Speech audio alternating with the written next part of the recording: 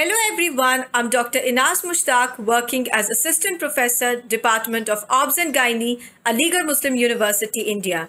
I'm here to present the QI project which was undertaken by the department to decrease the rate of surgical site infection in the hospital. Our department was sensitized to the need for QI through Laksh Government of India Initiative for Labour Room in 2018. There were multiple problems that we were facing. We decided to take the project of decreasing the surgical site infection rate, as infection is the leading cause of maternal mortality and morbidity, also because there was high rate of infection in our hospital. The project was started in the Department of Obstetrics and Gynae. The baseline data was collected by randomly checking the patients for signs and symptoms of surgical site infection on Mondays for a period of 1 month. And we found out that the rate of surgical site infection was roughly around 30%, which was quite high. We aimed to achieve a reduction in the surgical site infection rate from 30% to less than 5%. A team was formed under the able guidance and leadership of Professor Tamkin, who is the professor and chairperson, Department of Obs and Gynae. It was a multidisciplinary team comprising of obstetrician gynecologists, hospital infection control team, microbiologists, pediatrician, staff nurses, MTS workers, and cleaners. The data was analyzed by the QI team. The fishbone analysis was done, and it was found that there were problems at multiple levels. There was no standard antibiotic policy, no safety checklists were there. The residents and staff were overburdened because of too many patients, but more importantly, there was lack of knowledge and specific training of the staff, which often led to breach in universal infection prevention measures. There was no standard SOP for the patient flow. There was also a problem in the OT, like one entry and one exit, no proper flow of biomedical waste. The scrub sink in OT was elbow operated. A problem flow chart was made to address to these problems and work out their possible solutions.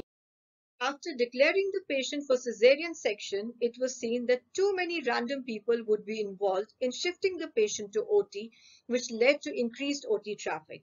To address this problem, it was decided to assign the responsibility of shifting the patient to JR1 and MTS worker on duty.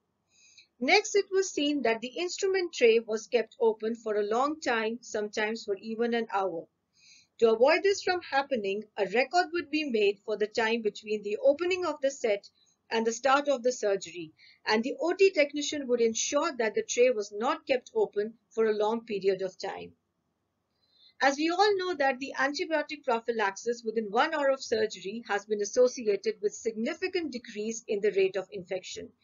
This was the major problem that we were facing, as there was no standard antibiotic policy, no surgical safety checklist, and no one was allotted the responsibility of giving the antibiotic.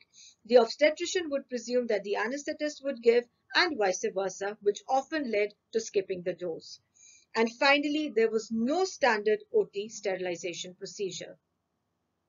The tools for measurement were prepared, and we came up with a first PDSA cycle, wherein the SSI was defined as wound infection or persistent fever of over 100 degrees for more than 48 hours. The antibiotic policy was formulated, the surgical safety checklists were implemented, there was strict implementation of policies and comprehensive training, monitoring, designation, and distribution of work.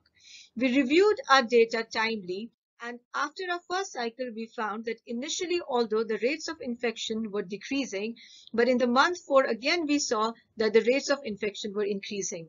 This is because many patients with fever from other causes like dengue and malaria were incorrectly diagnosed as having SSI. So the second PDSA cycle was made, wherein the definition of SSI was restricted to wound infection, and the plan was adopted. The results are quite satisfying, and we are still continuing with the project. Persistently, the rates of infection are around 5%. No plan is the best plan unless implemented and tested. Teamwork and multidisciplinary approaches required. Meticulous record keeping can be maintained. Thank you.